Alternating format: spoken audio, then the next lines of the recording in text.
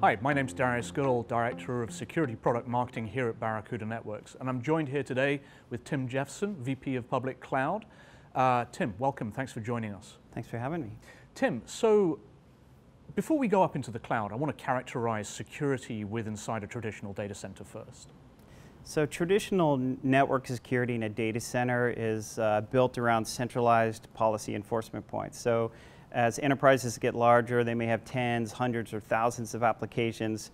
And the best practice around data center architecture is to make sure that all those application traffic is tightly coupled back to centralized policy enforcement points. These tend to be network security appliances, network next generation firewalls. These are amazing appliances that do an excellent job of identifying the type of traffic, the name of the application. They can match it against user identity and apply policy. But as it turns out, those tightly coupled architectures that have appliances that need to scale vertically end up being a real anti-pattern when moving to the public cloud. Got it. So we're migrating essentially away from your traditional perimeter security up into the cloud. So then cloud is characterized somewhat differently. Let's talk about that now. So public cloud security, if you think about application deployment best practices, you want to do almost the exact opposite architecture. You want to make sure that your security architectures are loosely coupled and that they scale horizontally or elastically.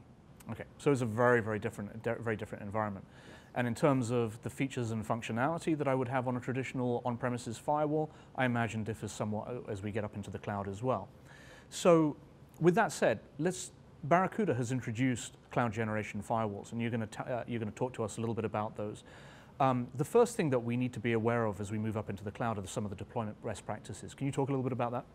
Sure. It's super important for customers to make sure that as they're trying to move security controls into public cloud and specifically using network security appliances, that those appliances support the deployment best practices for the environment they're going into. So the main public cloud providers, AWS, Azure, GCP, they all have very unique and differentiated deployment environments. They all have their own set of unique and differentiated native services.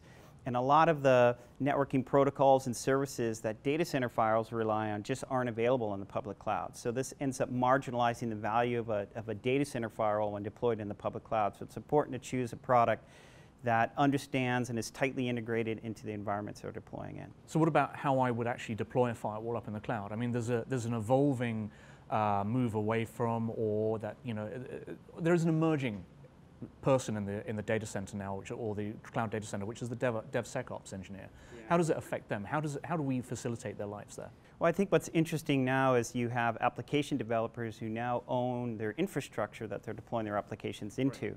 And they have to learn not only architecture, but the security best practices.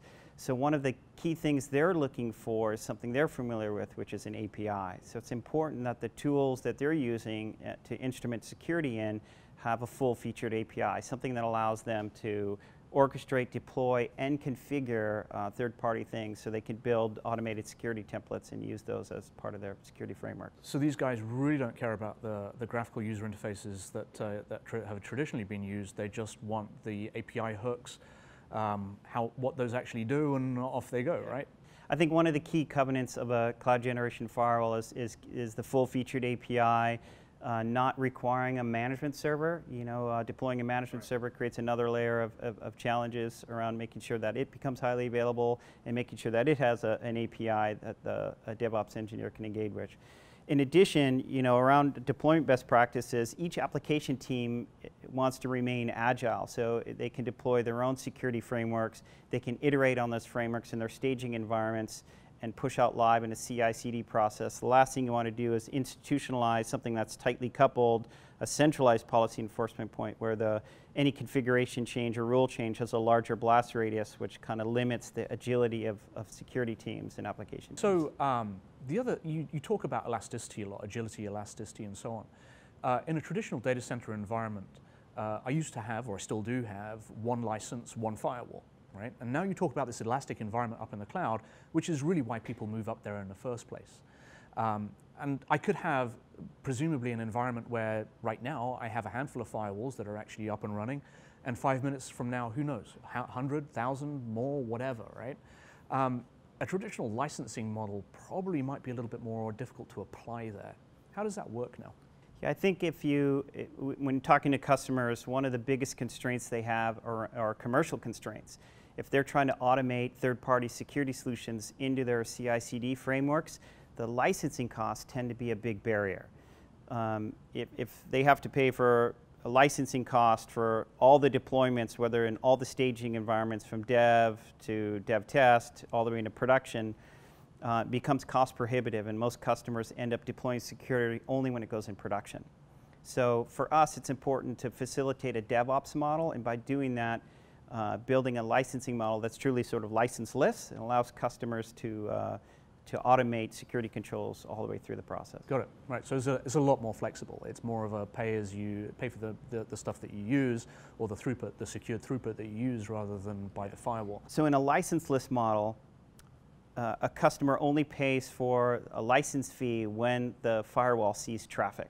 So now they can automate the firewall into their security deployments and their dev tests or staging environments, and they only see a licensing fee when it sees test or production traffic. That's very different. Okay, so it's entirely elastic. It just follows that consumption-based approach, or that utility-based approach that we're so familiar with up in the cloud. But on the same token, if I have an environment that I've deployed that is largely static, are there other license models that you actually offer as well? So yeah, we absolutely support the traditional BYOL licensing. So we have customers who have relationships with partners, and they can engage their partners for existing licenses and move those into the cloud. And we also support all the cloud marketplaces, and they have a pay-as-you-go model as well. Very good. So there's that flexibility and agility in a cloud generation firewall that you would expect to see as well. Let's move on to another characteristic, or the third characteristic of a cloud generation firewall. And that would be specifically around cloud use cases that are somewhat different than they would be on premises as well. Yeah, so specifically web application firewalls is a great example. In the public cloud, deployment best practice would dictate building a really loosely coupled environment where each application team had its own environment and its own rule set to manage. You wouldn't want to build a central WAF and have all application teams route their traffic through that. That allows them to be loosely coupled and very agile. In addition, in a hybrid environment, you wouldn't want to route all your traffic back through a centralized policy enforcement point like on-premise. You'd want to be able to build full mesh or partial melt tunnels to allow branch to office connectivity. Very good. Tim, thanks for joining us today. I think it's pretty clear from that it's time to leave your old security behind and now move up into the cloud generation. To learn more about Barracuda Cloud Generation Firewalls, please visit barracuda.com.